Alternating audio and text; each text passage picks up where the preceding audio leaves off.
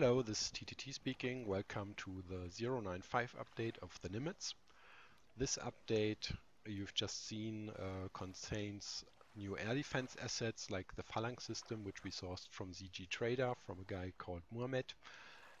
And we have a whole lot of other updates available in this build of the Nimitz. The update has a focus on ambience and peripheral objects, but we had to postpone the functions update of the SQF functions that control the carrier. So I expect a lot of ambience things in this video and in the update, and not so much core functionality that has changed at all. We're very happy to have this here aboard now.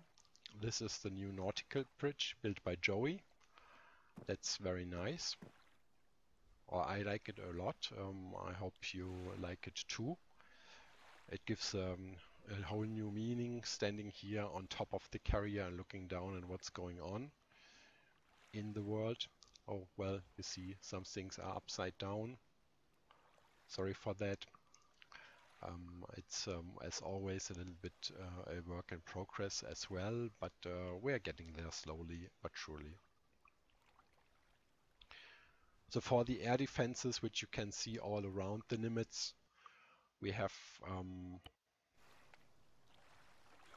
we had a lot of help from different people. We sourced the Phalanx and the RIM system from CG Trader, but our old and trusted friend the Snake did create this wonderful Marknet 29Z Sparrow from a template created by JDoc back in the day, and they are all fully functional, and yeah, hopefully they work for you too.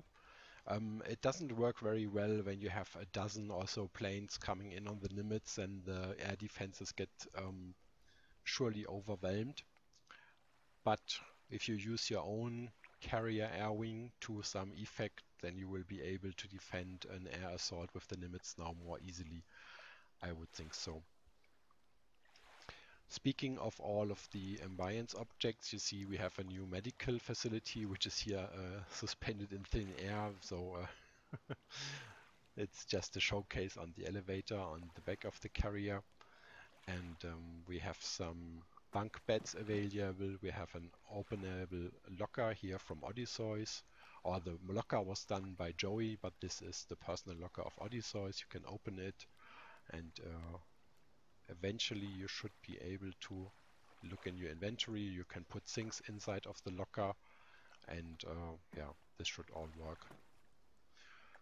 Then we have some new briefing equipment for the briefing room. The old chairs have been removed, and these chairs are ACE compatible, so if you use ACE X or ACE X, I'd rather say, then you will be able to sit on these chairs. It doesn't look perfect because of the table here on the chair, but it's a step forward. There's also a screen with a variable texture that you can change to your liking.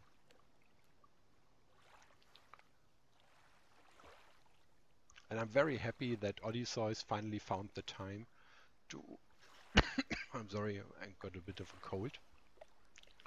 That Odysseus found the time to texture the remainder of the hangar 3 and 4. And that's quite a nice job, and we have a new stairway up to the entrance level when we come from the bridge. Yeah, that's it in all briefness for this update. I would really also point out something which I almost forgot. We have this beautiful thing aboard, a Tilly crane, thanks to Megadev. And it's a static object right now, sorry for that, but time didn't permit to make it drivable. And it can remove wrecks in the vicinity of the aircraft carrier. It's quite an impressive piece of machinery, I think.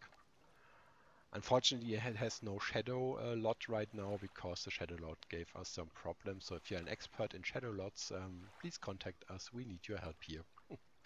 Okay, that's it from me. Over and out. Hope you enjoy the 095 update and see you around. Bye bye.